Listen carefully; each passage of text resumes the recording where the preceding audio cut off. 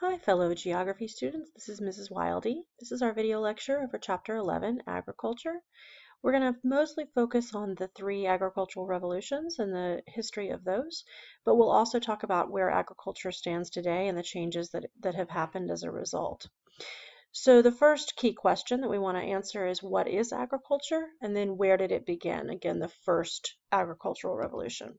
So agriculture is the purposeful tending of crops and raising of livestock. It's important to understand it's not just growing fruits and vegetables, but it's also the raising of livestock in order to produce food or leather or hide or any sort of material like that we use from the agricultural product. The field note specifically discusses the soybeans in western South Dakota, specifically because they are Roundup ready soybeans. So it's a GMO, genetically modified crop, that has a part of its genetic code in it that prevents it from being affected by Roundup herbicide. So the weeds die, but the soybean itself does not, which means that a farmer can plant Roundup Ready soybeans, spray his entire field with Roundup, and the only thing that dies are the weeds. So within agriculture, and really we talk about this with lots of different chapters, but in terms of agricultural activities, economic activities, most of the the jobs that we talk about within agriculture are going to be primary economic activities. Farming, for example, fishing, even aquaculture would be an example of primary. Logging, mining, anything you're going to the land and getting a product from it. That's a primary economic activity. Now, if we take something from the land and then make another product from it, we've moved into secondary. So if we take the lumber that has been chopped down from the tree and we build or construct a house with it, that would be secondary. If we take the fish from the river, we are taking that's a primary economic activity. But if we then can it or put it into tin form in a factory, we've moved on to secondary. Just in terms of going through the other economic activities, not necessarily related to agriculture, tertiary economic activities are those that provide a service. So most jobs that you see on a daily basis are going to be more tertiary. So doctors, lawyers, teachers, people who do your hair, who fix your car, who plumbers, all of those people provide a service. That's tertiary economic activities. Quaternary are where you have experts in both information and exchange of money, or also like government related. So it can be a stockbroker or a financial analyst or the Federal Reserve president that dictates the interest rates. Quinary economic activities involve high-level research and development, usually related to education. So it could be a college professor, but it also could be a NASA physicist or a researcher of cancer. So back to agriculture and the first agricultural revolution. The main point I want you to understand from this is that there are two main developments that led to the first agricultural revolution. That is plant and animal domestication. And as a result of domesticating plants and animals, people settled down in one place. They developed a surplus of those agricultural products. They were able to keep extra so that in a time of worse weather or climate change, perhaps, they could have food that they could still eat. This transformed the way that humans lived. It's been called the worst mistake in human history because it led to things like inequalities in society, social stratification and slavery and destruction of the environment, all sorts of negative things. It also led to technological advances. So because we had an excess of food, we were not constantly trying to feed ourselves. We were able to put our energy and our talents into other places and develop more technology as a result. So the first agricultural revolution began about 8 to 10,000 years ago. It's subject to change based on who you ask, and the research and area. But it also developed in 5 major river valleys of the world. So definitely within Mesopotamia, we have plant and animal domestication. Those rivers would be the Tigris and Euphrates. In South Asia, it would be the Indus River. East Asia would be the Yangtze and Yellow River. In Egypt, it's the Nile, and then in Mesoamerica, you have the Rio Grande and the Sonora and Yaqui rivers. So all of those places are river valley civilizations where agriculture began independently. They had no knowledge of each other, and they all developed plant and animal domestication. So seed crops probably were first domesticated in Southwest Asia. Root crops were first in South and Southeast. These are also, Carl Saar is one of the major geographers that studies the Neolithic Revolution. So he actually has 11 areas he identifies as being areas where agriculture innovation occurred. But you really need to just make sure you know those big 5. In terms of animal domestication, we know for sure that plant and animal domestication together both started in the Fertile Crescent. The major crops of the Fertile Crescent are going to be seed crops again, so wheat and barley. And the cow also was first domesticated in Southwest Asia. When we get into the next chapter, which is the urban geography, this will all come up again because the first agricultural revolution led to the first urban revolution where we created cities. Back to animal domestication, it's really important to know the big 5 animals that have always been domesticated all over the world: sheep, goat, cow, horse, pig. Remember, we watched Jared Diamond's Guns, Germs, and Steel, the first episode, and we talked about the fact that in Papua New Guinea, the only animal that is there to be used for farming is the pig, and wasn't even original or native to Southeast Asia. They haven't been able to develop the same level of technology that you find in other areas because of their climate, because of the crops that they are only able to grow, and because they don't have all the animals that have been domesticated. Most people started off, when farming began, they started off as subsistence agriculture. They were growing food simply to survive.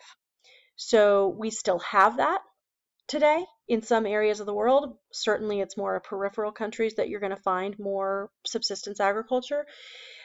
Usually that happens through shifting cultivation. This is where tribes or small groups of people live in a place for a little while. They may engage in slash and burn, where they cut down the trees, burn them, and then that puts nutrients in the soil. They can grow crops on that land for a few years, and then the nutrients are used up and they have to shift their population to another area, slash and burn there, grow for a few years, and then shift again. That's all part of subsistence agriculture. This is a really useful map showing you where subsistence agriculture is pertained mostly. Usually it's in tropical and subtropical zones, and around the equator. And the other thing to keep in mind is that this is shrinking. There's less land available for hunters and gatherers or for subsistence agriculture to take part in, mostly because the cities are increasing, but also because of environmental problems. There's not as much land to be able to have space for subsistence agriculture to take place. So in terms of the second agricultural revolution, this happened much later. It wasn't in the 5 river valley hearths. It began in Great Britain and then spread throughout Europe and then across the ocean to the United States. But it began in the mid to later 1700s with a series of inventions that helped, again, provide a surplus of food. Things like the seed drill from Jethro Tull, or advances in livestock breeding, where the animals were bred to be bigger, stronger, more able to help out with the land. New fertilizers. We have new crops coming from the Columbian Exchange, from the New World to the Old World, and Old World to New World. And so people want to plant those new crops they didn't know about before. The Enclosure Act made smaller farms basically be enclosed into larger areas so that more land could be farmed. And then crop rotation also allowed more land to be farmed. So at the end, you have, again, more high yielding crops, more food, more surplus, which then people go, what are we going to do with all of these crops? And they invent things that lead to the Industrial Revolution, which is also the second urban revolution. So that's that in a nutshell. One of the major theorists of this time, and this is really right at the time period where the second agricultural revolution has taken root, but the Industrial Revolution hasn't yet quite taken root. Von Thunen came up with his theory about German farming, German towns. And that theory was 1826, 1825, I can't remember exactly, but the point is it has to do with the way people lived then, determined how their cities were organized. And really, we're not even talking about cities, we're talking about towns, villages.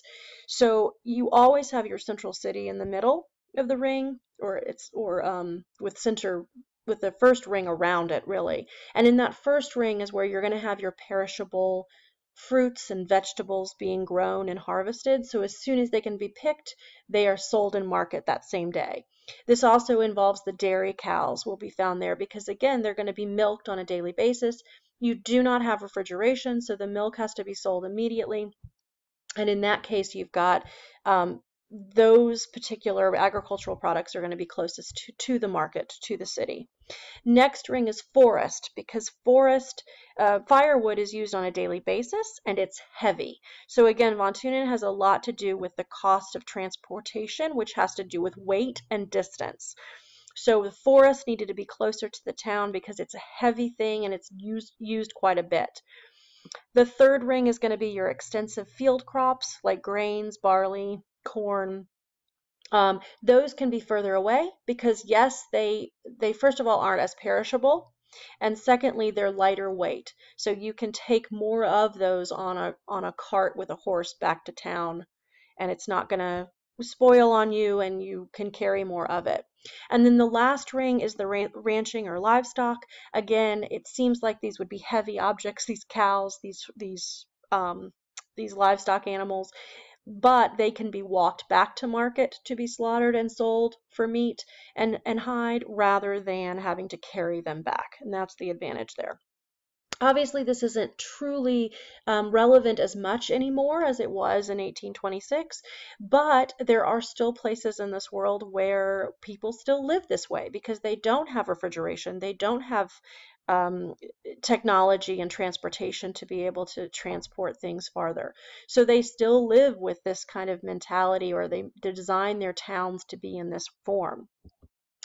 Li Lu specifically talks about this in China, where we still have more organic, carefully grown things closer to the village, and the further away you get, the less care is maintained. You may have more pesticides and herbicides being sprayed because it's extensive agriculture and it's further away.